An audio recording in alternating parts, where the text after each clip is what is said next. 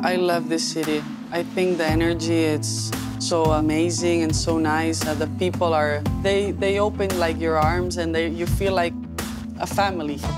I'm very happy to be living here and I'm very proud of my country and I'm very excited to be living in Madrid. My name is Paula Badosa and I'm from Spain. My family was living in US, 15 years in New York. They were working there and well, I was born there and I lived until I was 7 years old.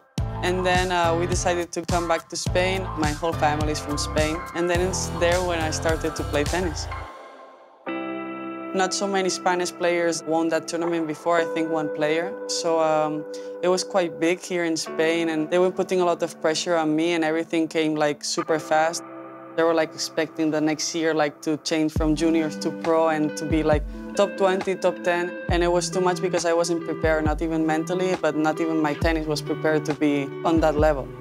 A lot of times I had like depression, anxiety, and all these kind of things during quite a few years. And one of the things I regret maybe in that moment is I was very closed on myself and I didn't talk to too much people and I didn't ask for help.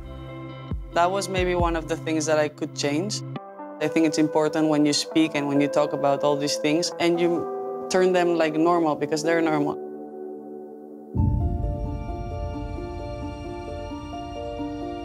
Suddenly you're like closed in a room with no windows, nothing to train during 21 days. I came out and I had 3 days to prepare for the Australian Open. So it was almost impossible. I did a 3 hours match, I don't know how.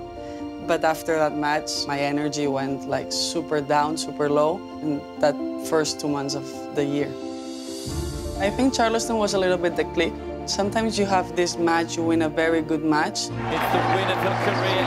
She's taken down the world #1 Ash Barty. Your head is like, okay, I won #1 in the world.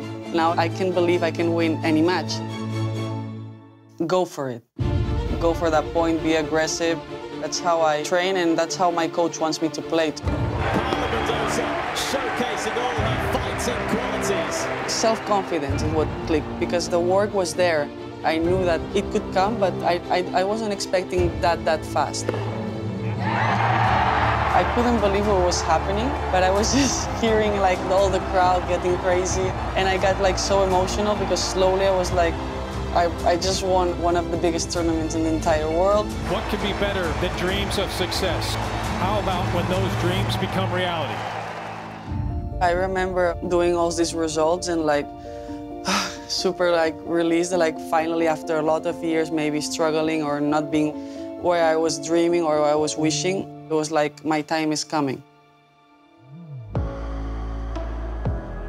I'm very lucky that I have an amazing team. This is my coach, Jorge, Ariam, my PR, and my boyfriend, Juan.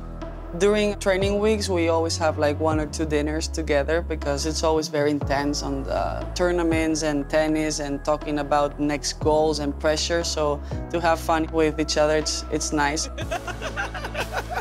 Show a lot of emotions, and I think I'm like that off court as well. I'm super active. I like to do a lot of things. I like to spend time with my friends. I think I'm similar as you see myself on court. I'm very proud of myself because I just beat my boyfriend, so that was the most important thing. I always wanted to be one of the best players in the world, and I think that's what keeps me motivated and what keeps me inspired and working hard every day.